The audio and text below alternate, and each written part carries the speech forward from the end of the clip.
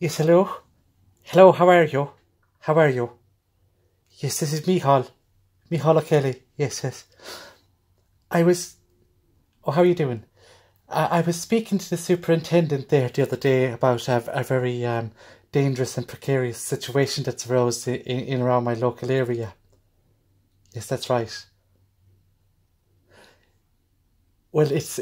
I suppose if this was a weather warning, we'd be at red. If you know what... Yes, it's that... Yeah. Mm, exactly. And look, I have no problem with the people, but it's just when they live next to you, it's a little bit... Exactly, exactly. Right. Oh yes, no, absolutely, and I'm not racist at all. I wouldn't be racist. That wouldn't be even... Exactly, it wouldn't be something I'd even be thinking about, you know. It's more safety now at this stage, you know. It's definitely safety. Yeah. Well, how would you feel? Think about it like this. How would you... Well, that's great. Do send a squad car out, yes. And I'd send two of them, actually. Not telling you your business, but I'd send two of them just for safety measures, you know yourself. Yeah.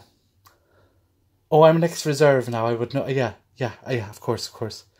No, it's just that, look, to be honest with you, it's when they rock up and they start leaving the rubbish outside, and it's just the kids going around with dirty faces and they're causing trouble all the time. And there you have it. There you have it now. There you have it.